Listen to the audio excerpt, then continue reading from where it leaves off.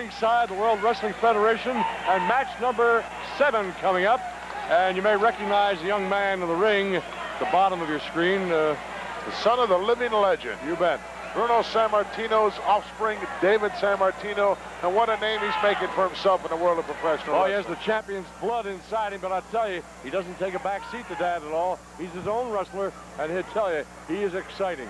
Well, I told him when he first started out as a pro, Dick, I said, don't try to follow in your father's footsteps, make some of your own. Do your own thing. And he certainly has. The following is a one-fall bout. Introducing first, in the corner to my right, from Philadelphia, Pennsylvania, weighing 272 pounds, Ron Shaw.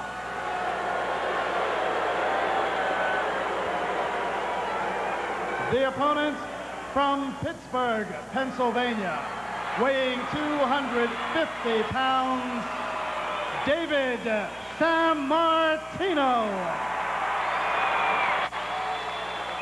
Well, Gorilla Monsoon, Ron Shaw, being announced from Philadelphia, did not get a Philadelphia welcome. However, the young man from Pittsburgh, Mr. Sammartino, certainly did. Well, you know, when Ron gets a couple more years' experience under his belt, he's going to be a handful. Yep. This guy's 6'5" or 6'6", close to that 300-pound mark, moves around very well, is big and powerful. Well, young David Sammartino offered a handshake to start it off, and he got, you know, 5 miles the other way fella by Ron Shaw, and that's the end of that. Oh, start pounding on Sammartino.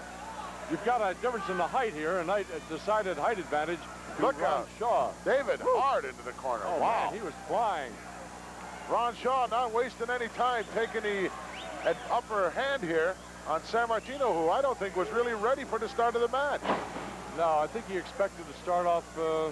feel a guy out for a couple of Ron Shaw said, no feeling out. This is it. It really is.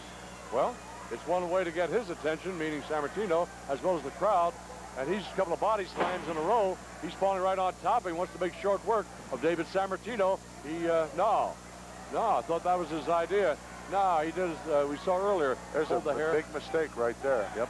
You have a chance to beat David Sammartino, you best take it. You better do it early. Otherwise, he's going to come back to make you regret it. Well, that's that ego again. A guy trying. There's a chokehold. Count it 1, count it 2. Ron Shaw learning the hard way, had his leg broken here a little over a year ago in professional wrestling. Took place in Saskatchewan, Alberta, Canada.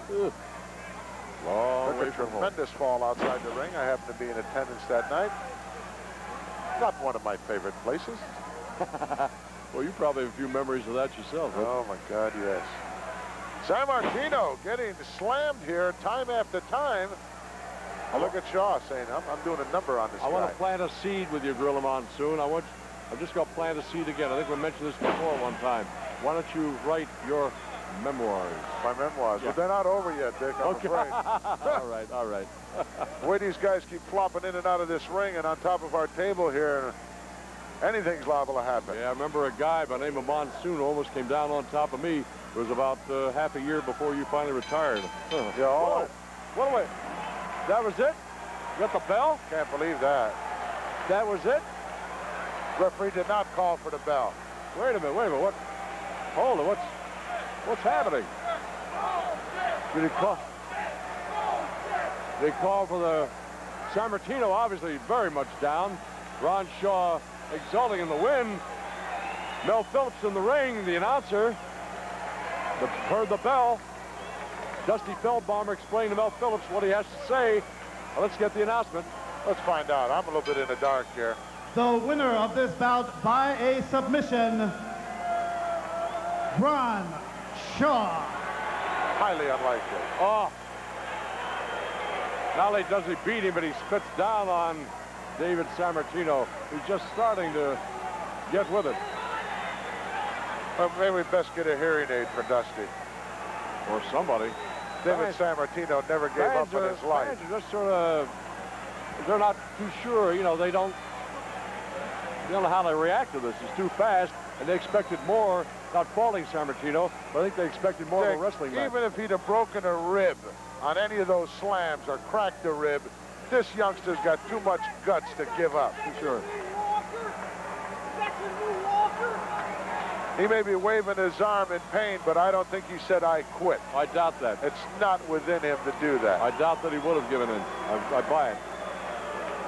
Well, fans, as David Sammartino favoring one arm and his back goes off, we'll be gone back to you in just a moment. You're watching Spectrum Wrestling.